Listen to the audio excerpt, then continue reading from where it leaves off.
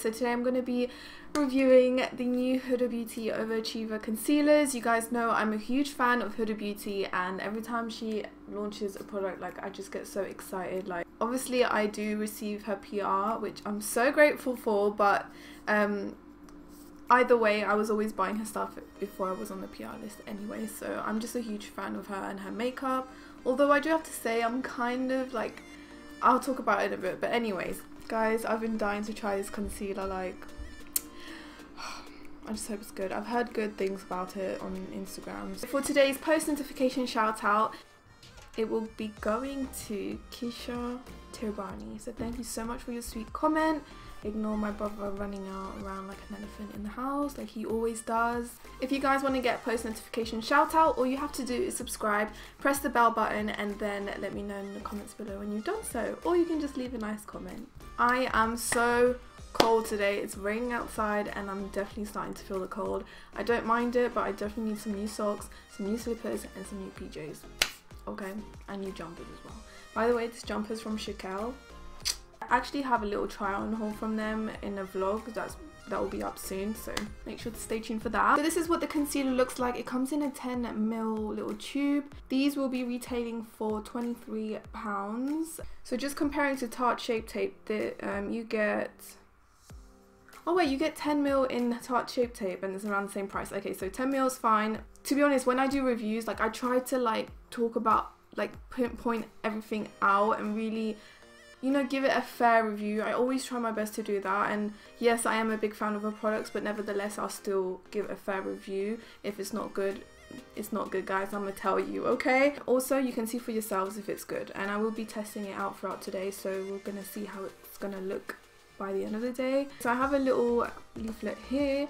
It says it's 31% pure pigment and skincare actives such as albizia, green tea, Jericho, I don't know what the hell those are. Overachiever not only conceals but soothes and protects the delicate skin around the eyes. It also has a luxurious Zamac tip to help instantly soothe and depuff as you apply, which leaves you looking bright and refreshed and awake. Available in 20 creamy high coverage shades.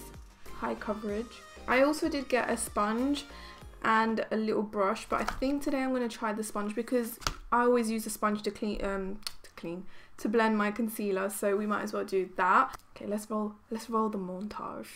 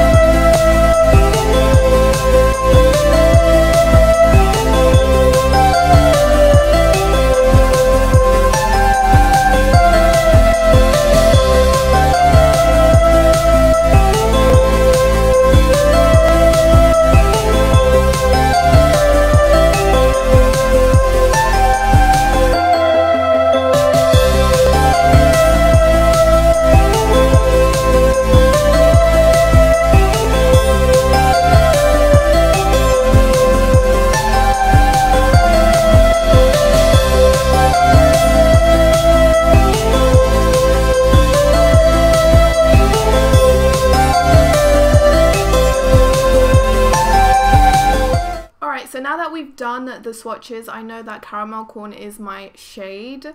There is quite a big jump between peanut butter. I think it's peanut butter. Between peanut butter and salted caramel, I think, you know, there's quite a big jump.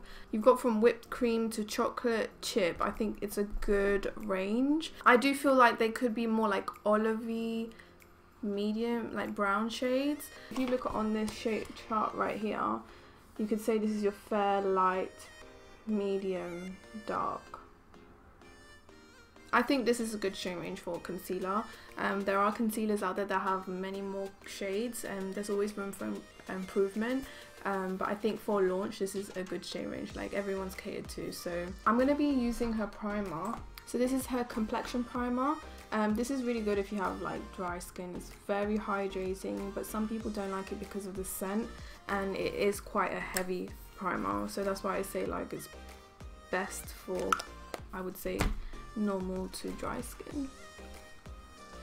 Very thick. Not a lot of people like this, but I think it's okay. It's not my favorite primer, I just have to mention that. I was going to talk about the scent. I'm a little bit tired of the scent. Like, it is really overwhelming sometimes. I mean, my skin doesn't... Who's whistling? What the hell? My skin doesn't really react to the scent.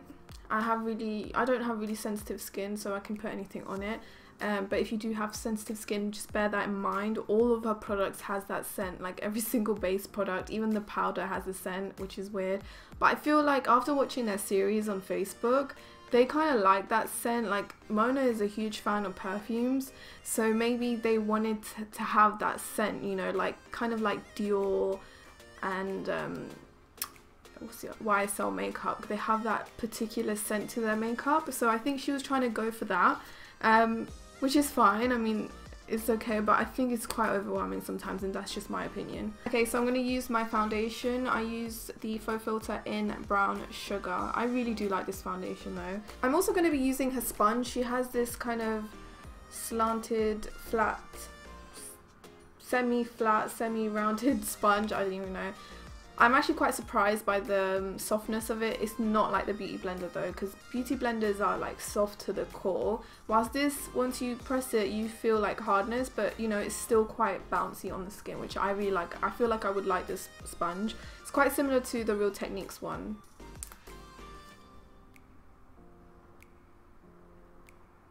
Isn't that a good match? Like during summer it was definitely too pale for me. But now, because I'm starting to get pale again, it's working fine. In some areas of my face, still quite a bit pale actually. Yeah, the sponge is definitely not as soft as the Beauty Blender for sure. But yeah, like I said, I'm going to use a caramel corn.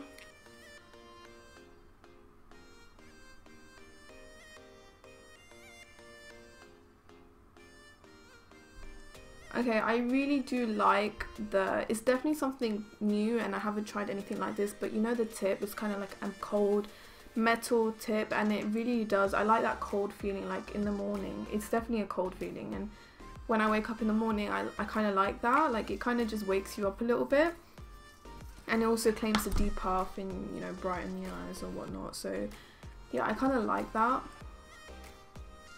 I'm just gonna blend it out with a sponge.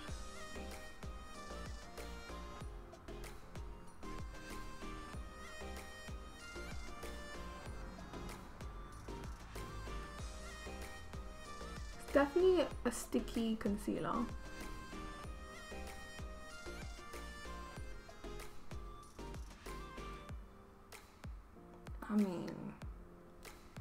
I mean,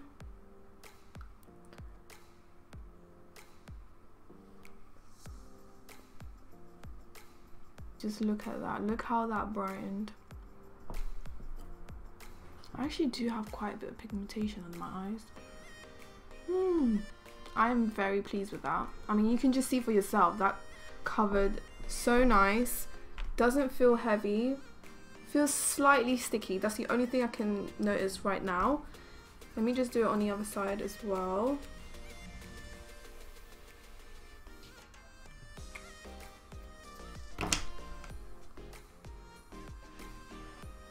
I'm very happy with the shade as well.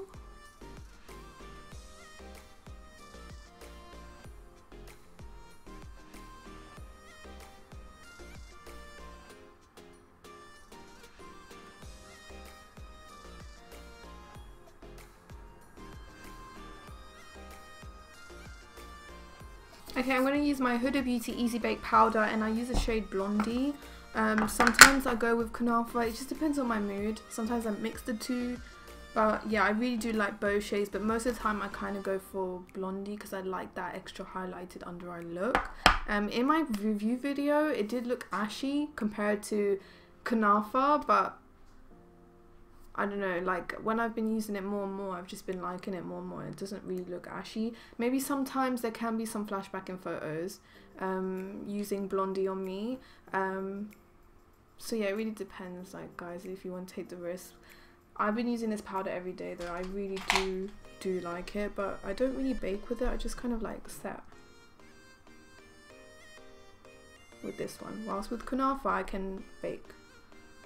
Sometimes I bake with this one, but that's when I realize I see flashback in photos when I go out and stuff. So I just set it like this and it works fine.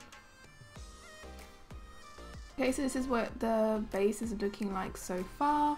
I think it looks really good. No creasing.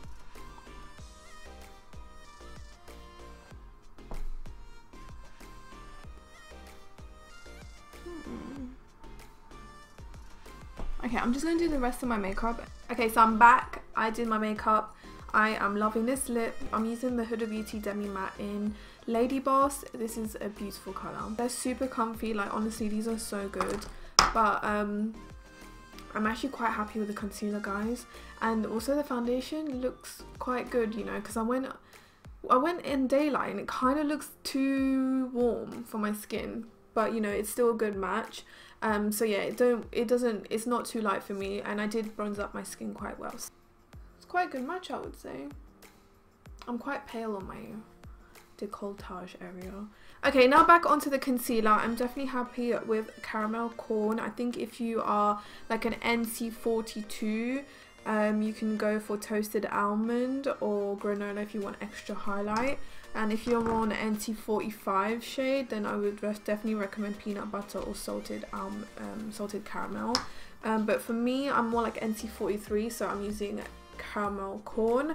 It's really hard for me to talk about the lighter and deeper shades because, you know, I don't really have much experience myself with them, so I can't really compare it to other shades, but hopefully the swatches do help. So yeah, I'm quite happy with the shade range. The prices comparing to other brands is okay. I mean, Tarte Shape Tape is £22 and this is 23, same amount. The only thing I do have to say about the concealer is that it's sticky when you apply it. Like, you can literally feel the sponge sticking to it, but then once you blend the concealer out and set it, it feels nice. Like, it doesn't feel heavy. Like, I really do like this. Like, I just like my makeup overall today. Like, I even used the Desert Dust palette on my eyes. I didn't even put eye primer. Okay guys, this is just a quick eye look. I don't know, let me know what you guys think about the concealer. I'm quite happy with it. The coverage is amazing. Blends really easy, sets easy. It's not gathering in any like places under my eyes. Let me double check. I feel like the coverage is very similar to Tarte Shape Tape, but then the formula isn't. It definitely has that scent and it definitely feels sticky. Some may think it's quite a heavy concealer because when you feel it, it's definitely more heavier compared to Tarte Shape Tape. It's definitely packed with pigment. Like, I'm quite happy with the pigmentation, the blendability. The only thing I have to say is the scent. I'm quite tired of the scent and the stickiness of it, which kind of goes afterwards.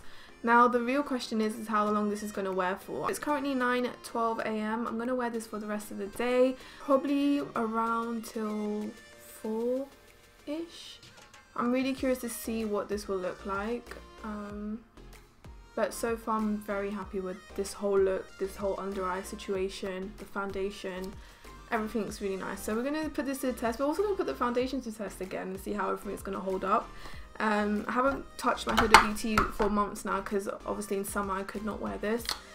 So we're going to see how it is, and yeah.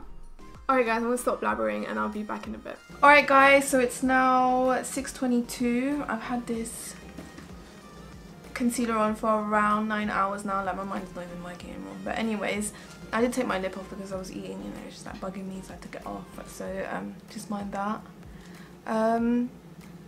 Okay, so my base looks flawless still. Like, it has come off on my nose. No smile lines. My skin looks soft. Now the concealer did crease on me, which I'm quite sad about.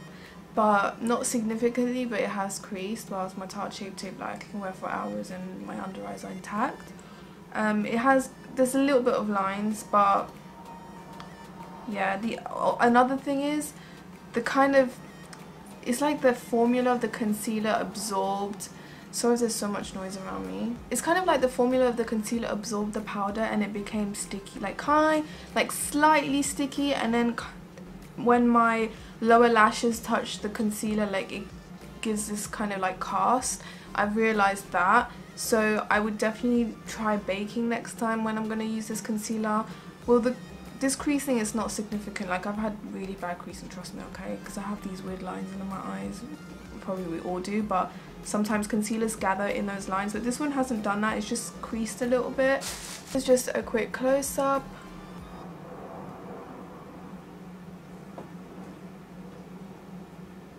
You can kind of see creasing. The foundation looks good though.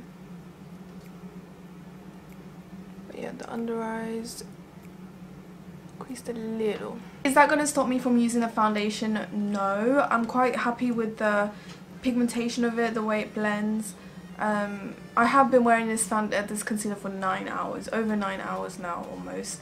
So I think it's held up pretty well. I'm still happy with the way my face looks. I just still like how it covered and just made my under eyes flawless and stayed like that the whole day. Is there going to be creasing? Yes, but I have to give it another go with baking, and then I'll try and update the info box if I can. If I remember, actually. I think that's just something you have to take into consideration, because it does have that wet kind of formula, in my opinion, that wet sticky formula. It's kind of similar to the NYX Scotch Covered Concealer formula, which I don't wear under my eyes because that one's very oily. This one is still wearable. Just bear in mind, if you do have really deep set under eye lines, keep that in mind. But yeah, I do have to try it baking because maybe that's going to set it more in place. But yeah, after 9 hours, guys, I'm quite happy with it. I'm really happy. It's not like Tarte Shape Tape, okay? So, in my opinion, it's not like that one, but it's still another good concealer that I will keep on using. I'm really happy with the shade as well. I might actually try this for like with the darker shades to kind of like bronze up my skin, and because it does have that really nice like dewiness to it. So, because if you look, my under eyes are kind of dewy. Not everyone likes that, and I've set my under eyes, okay? So, anyways, I think that's all I have to say. I think I'll rate this I'll rate a 7 out of 10. I think if you have really dry under eyes, this concealer will be perfect for you. Oh, and this concealer is launching on October 8th, and it should be on Cult Beauty, so I'll try to link it when it's out as well. Give this video a big like if you found this review helpful, and let me know what other products you want me to review. I love you guys so much, and I'll see you in my next one. Bye!